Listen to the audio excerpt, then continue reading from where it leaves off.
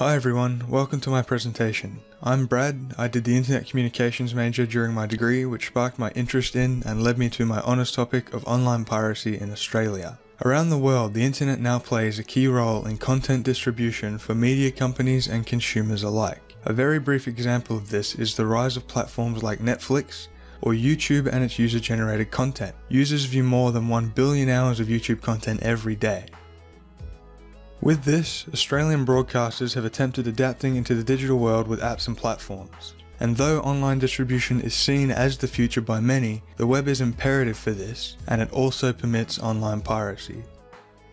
On piracy, I'm not talking about a ship or an eye patch. Online piracy can be described as the unauthorized distribution of protected works over the internet.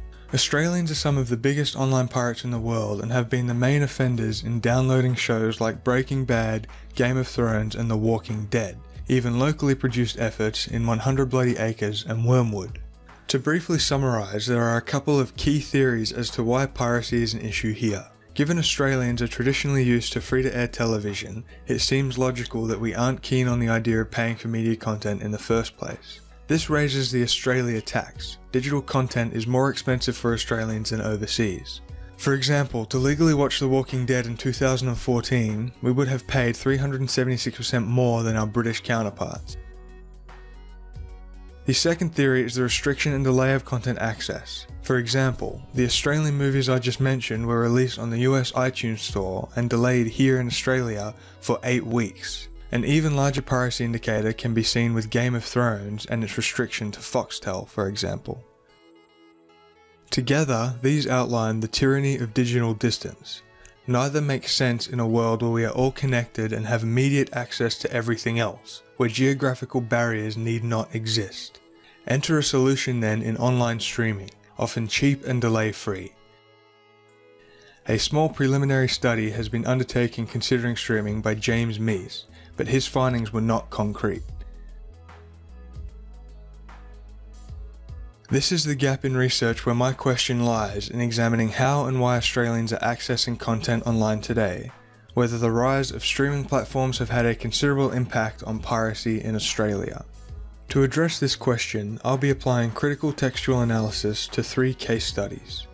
The first case study will analyse the online content distribution strategies of the ABC and the BBC, including an analysis of each platform's libraries, constraints, affordances and features. This is chosen as an area where there are some key differences. For example, the ABC's iView is free, as is access to the ABC's broadcast channels. In the UK, an expensive TV license exists which consumers must have not only to watch the BBC, but to access its digital app as well.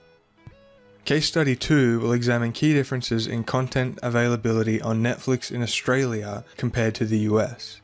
This will include quantitative analysis of Netflix catalogue data which, with statistics and reports, will be used to contextualise scholarly work on streaming culture, availability and distance. Areas of interest here include looking at content exclusive to Australia, researching the idea of a global Netflix, and the importance of genre, including spoilers and binge culture, to consumers. Case Study 3 is a smaller case study that focuses on sport consumption in Australia, with AFL a main area of focus with what can only be described as some strange streaming solutions. I will look at how sport is limited live on pay TV, bundling and live streaming. These examples will be used with statistics and academic work on live online distribution and sport piracy in comparing the Australian experience of accessing the AFL to that of the WWE network. These findings will be utilised with academic research to examine how Australians have access to content, the theories behind resorting to piracy or circumventing geoblocks, a process by which a user hides their location using VPN software to gain access to content only available elsewhere, and whether live streaming platforms can or do address these.